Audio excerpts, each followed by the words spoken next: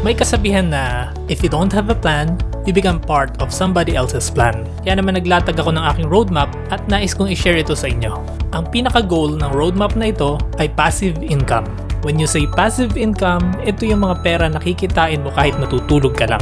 Once again, hindi ako financial expert at hindi ito tutorial. This will just be an ordinary vlog where I will share lahat ng pinaggagawa ko sa buhay kaya kumikita ako ng nasa bahay lang.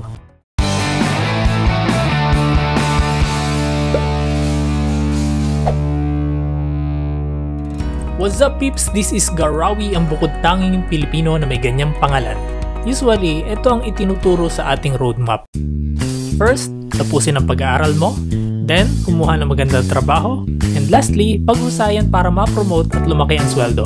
Pero in reality, sa kumpanya pinagtatrabahunan mo, no one is indispensable. In other words, kahit gaano ka pa ka-loyal dyan, hindi ka mahal ng boss mo. Kaya wag mo i-consider na dyan na lang iikot ang buhay mo. Hindi dyan magtatapos ang lahat. Simula pa lang yan. Let me introduce my roadmap.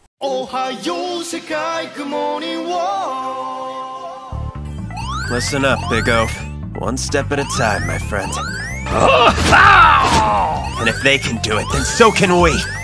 We can do this. This is exhilarating. Get excited. No offense, guys, but I don't think you realize what he's saying. This roadmap's full of things that are impossible to get. Nothing is impossible, kid. No matter how far off the goal may seem, if you follow the steps, you'll get there 10 billion% of the time. I know, sa unang tingin mukhang confusing but bear with me. Madali lang unawain to. Pinagsama-sama ko dito ang magagandang lessons na napulot ko from different business gurus. Hindi ko sinasabing ito lang ang tamang paraan, pero ito ang sinusundan ko and so far working for me. So, simulan na natin! Step 1. Get a job or start a small business. Ang need mo munang problemahin syempre ay yung kakainin mo araw-araw. So bahala na kung ano man to, as long as it is legal syempre. Priority ang survival. Ito ang inuna ko sa step kasi pag sinimulan mo agad ng iyong dream business at pumalya ka, mahihirapan kang ilaban to. Kasi most likely, ang first na negosyo mo ay papalya talaga dahil sa Dunning-Kruger effect. Feel free to check my video about it kung hindi nyo pa napapanood. Starting a small business is also an option. Piliin nyo lang yung mga kakailanganin talaga ng tao para lesser ang risk. Isang example na dito ay pagkain. It doesn't matter kahit sobrang liit lang nakikitain mo o sahod mo as long as nakakasurvive ka. At ang importante, sikapin mo magkaroon ng access sa internet. Ang internet kasi ang magsisilbing fuel natin sa lahat ng mga susunod na steps. Pero kung estudyante ka pa lang o kabilang ka sa mga mapapalad na may access na sa internet at may ibang nagpo-provide ng kakainin mo at tirahan mo, you can skip this step and proceed to the next one. Step 2. Develop, improve, or learn new skills. Ito ang pinakamahalaga. Dito nyo need mag-focus talaga. Kakain ito ng malaking oras pero very rewarding. Dito rin tayo magkakaroon ng pagkakaiba-iba. May mga bata pa lang kasi na gifted na sa skills, ang kailangan na lang nila ay i-develop ito. Meron namang tumanda na hindi pa rin sure kung ano nga ba ang skills nila. Pero it doesn't matter kung sa tingin mo wala kang skill kasi lahat ngayon ay napapag-aralan na for free. And that's the reason kaya need mo magkaroon ng access sa internet. Ang opportunity sa internet ay endless. Either you learn or you earn or both. Step 3. Earn from your skills. To earn, kailangan mo syempre ng client. Mahanap mo sila sa tamang paggamit ng internet. Check my video about it kung hindi mo pa napapanood. Hindi necessary na dalubhasa ka na sa skill bago ka magsimulang tumanggap ng project. Pwede ka na tumanggap pa unti-unti habang pinag-aaralan mo ito. In fact, mas mabilis kang matututo kung tumatanggap ka na ng project kahit maliit pa lang ang kaalaman mo. Okay lang kahit maliit din lang ang tanggap mo. As long as you are being paid sa ginagamit mong oras. Pero hindi ko rin sinasabi na sumabak na kayo agad sa project with zero knowledge. Baka masira agad ang pangalan nyo. Basta ang main goal mo sa step na to ay mapataas mo na mapataas ang talent fee mo para mabawasan ang iyong workload. And most likely, pag malaki na ang iyong kinikita from your skill, ay pwede mo nang iwanan ang dati mong work or small business. You have to maximize earnings from your skill while learning two more important skills. And that is, learn to take risks and be emotionally prepared. Ito ang pinakamahirap masterin kasi we humans are emotional creatures. It's all about mindset. Kaya pag follow ka sa mga business guru, puro mindset ang parati nilang tinuturo. Pag mas marami ka ng time, nakakaipon ka na, at emotionally prepared ka na, ready ka na sa next step. Step 4. Start a scalable business. Ito na yung pinagkaabalahan ko last year, 2019. When you say scalable business, ito yung negosyong madaling palakihin. Yung mga tipong sari-sari store, computer cafe, restaurant is not considered as a scalable business.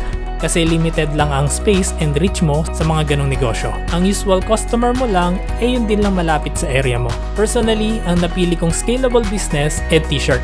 Kasi madali siyang i-ship anywhere.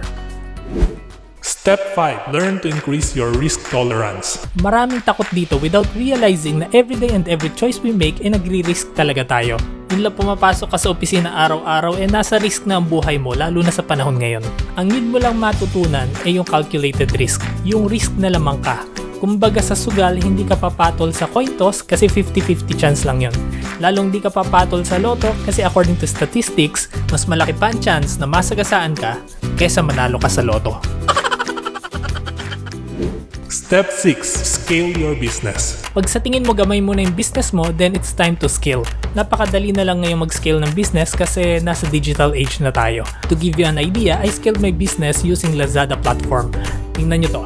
Ito yung first month ko selling on Lazada. Ito yung second month, third month, fourth. As you can see, pataas ng pataas. May technique dyan na i-share ko rin sa mga future videos. Now, habang lumalaki ang pasok ng pera, magkakaroon ka ng extra na gagamitin mo naman sa next step. Step 7. Get high return investment. This is the most difficult part kung hindi ka emotionally prepared at hindi mo nauunawaan how market works. Pero as long as buo ang loob mo and you already understand how this works, then you don't have to worry. Ang mga example dito is trading gold, silver, stock market, cryptocurrency at iba pa. May simple technique dito pero difficult to master. Dito kailangan maging parang robot ka na hindi magde-decide ng based sa emotion. If you can remove or at least minimize greed and fear from your emotion, then congrats! Magbubunga na ito ng passive income. Pero sobrang liit lang yan. Kailangan mo munang palakihin kaya we have to add another step. Step 8. Repeat. Start learning and earning from new skills, scale another business, and tuloy-tuloy ang pagdagdag na investment para lumaki ng lumaki ang passive income. Of course, kasama na dito ang pag-hire mo ng mga tao na kikilos para sa'yo dahil hindi mo nakakayaning i-handle ng sabay-sabay ang maraming negosyo. Wala pa ako sa stage na to kaya wala pa ako masyadong may i-share tungkol dito. Nandito pa lang ako with a very small passive income. Hindi pa enough para buhayin ako in case na tumigil na ako mag-work. At ang final step na maaaring hindi sabihin sa inyo ng mga business guru ay Step 9. Learn when to stop. Near impossible sa isang tao ang makontento, kaya mas maganda isama mo sa plan mo kung kailan ka hihinto. Pag napansin mo na mas malaki na ang kinikita mo passively kaysa sa normal na nagagastos mo, pwede ka na mag-retire. Enjoy life to the fullest. Mas madali mo lang ma-achieve ito syempre kung simple lang ang pamumuhay mo, hindi ka maluho, at kung nasimulan mo ito early in your life. Basta kailangan lang alam mo kung kailan yung sapat na. Kasi baka naman buong buhay mo ay nagtatrabaho ka na lang hanggang hindi mo na na-enjoy ang pinaghirapan mo. So that's it! Babalikan natin isa-isa ang bawat steps in full details sa mga susunod na video. Alam kong medyo disappointed ang iba sa inyo dahil iniisip nyo na shortcut to success ang ibabahagi kong roadmap. Well, let's be real. Taon nang bibilangin sa paglalakbay na ito. At kung iniisip nyo mag-shortcut, pwede pero based on my experience, mas matagal ang growth ng passive income sa ganitong paraan. Kung gaano mo katagal lalakbayin ang roadmap na ito ay nakasalalay na lang sa bilis nyong matuto at kung gaano kalakas ang inyong determinasyon. Pero tandaan nyo, kahit ilang roadmap pa ang ihain sa harap nyo, walang mangyayari sa buhay nyo kung hindi nyo sisimulang maglakbay.